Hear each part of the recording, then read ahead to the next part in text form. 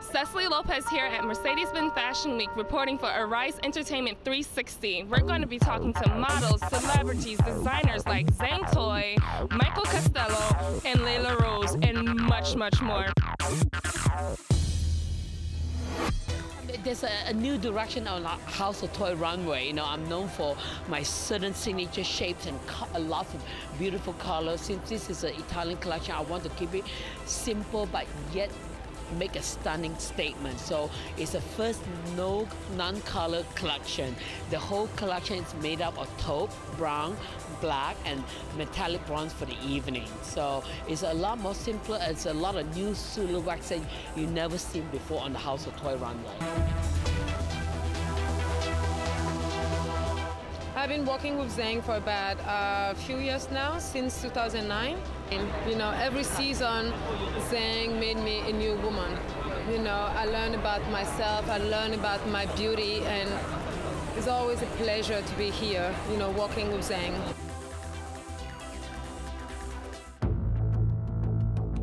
We're backstage at Layla Rose's show, and we're going to talk to some of the models to see how they survive Fashion Week. Hi, my name's Harriet. I am 19 years old and I'm with Women, New York. How have you been surviving Fashion Week? Because we've been seeing you everywhere. I have been drinking a lot of water, taking Uber everywhere, and avoiding the cold. Do you have any beauty secrets? I try to take all of my makeup off before I sleep, and I drink too much water.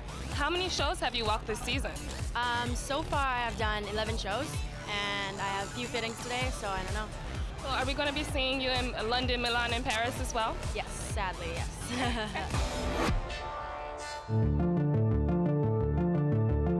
This collection is really interesting. It's rooted in the Old West. I spend a lot of time out in Wyoming, and there's a lot of kind of that visual vocabulary of fringe and feathers and beaded feather motifs, but then it takes a very modern turn. These are all new techniques, and you really haven't seen a lot of fabrics like this.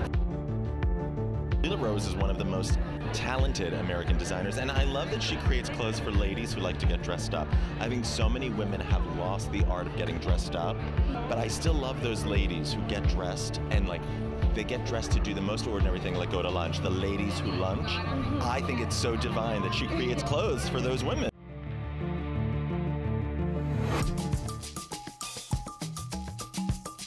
The fall 15 inspiration comes from William Butler Yeats' muse, who was Maud Gonne. She was a political activist from Ireland, and she was beautiful. She was an actor too.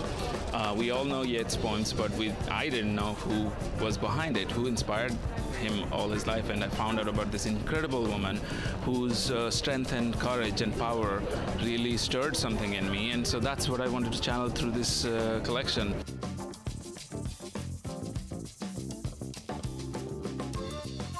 I've always been a huge fan of Bibou's, not from just a design standpoint, but his craftsmanship, his aesthetic. It's just, it just is so luxe, and it's the true, you know, luxurious woman. We're backstage at Michael Costello's show. This is the hottest show of the season, so follow me, and I'm going to take you around, and we're going to have a great time.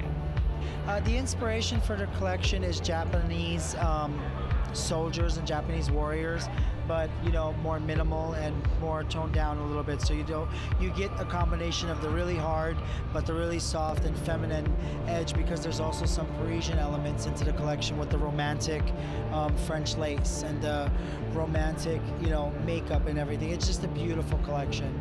It's my first debut of men's collection. We're huge fans of Sean Ross, so we see that he's walking in your show. He's my good friend. He's walking in my show. I'm super excited to be it's kind of like history. Michael Costello has been doing it, you know, from Beyonce to literally everybody. And just the simple fact that, you know, that I'm here walking one of his first men's looks is like crazy. There you have it. We saw celebrities, spoke to designers, we spoke to models, Sean Ross, and it's been incredible.